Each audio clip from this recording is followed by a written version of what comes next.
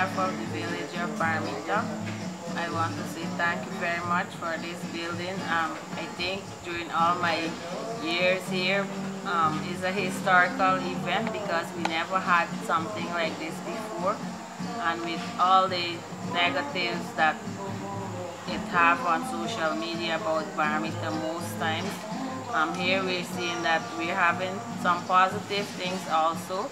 So we're getting there slowly but sure, and with the Skills Training Center, it is something that we are very grateful for, because the youth can learn some skills, and then even though they might not take the academic part, they can learn skills that can take them through life. So then we don't have to always bring trained persons from Georgetown to do work or other areas. We can have our own persons here trained right in our village, our very own people, so we can have the youth them to engage in things that is positive, that can benefit the village, and also they would be very happy for this, I'm sure. So because as you can see now, we have some young ones coming on board. So I'm very grateful for this gift that we receive here as residents of Baramita.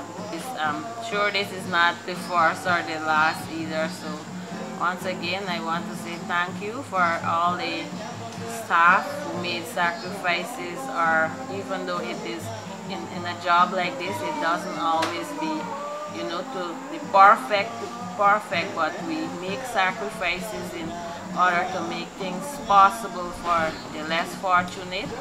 So I know it is a lot of sacrifices some of the persons had to go through to get this done, or some difficulties, but here we are today. It is completed, so it's a mission completed. So once again, I want to say thank you very much.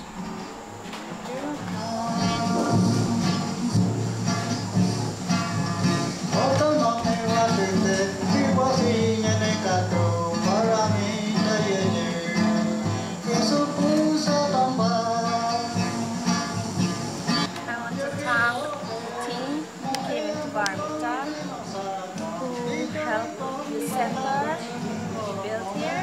I want to thank them because now we have a center for whoever wants to train in different skills, that they can come in here and they can learn right in the center. Now we have a center in which those who don't have a job could learn a skill, and now they can build themselves up. So we really appreciate this building to be built here, and we will try our best to make the best use of it.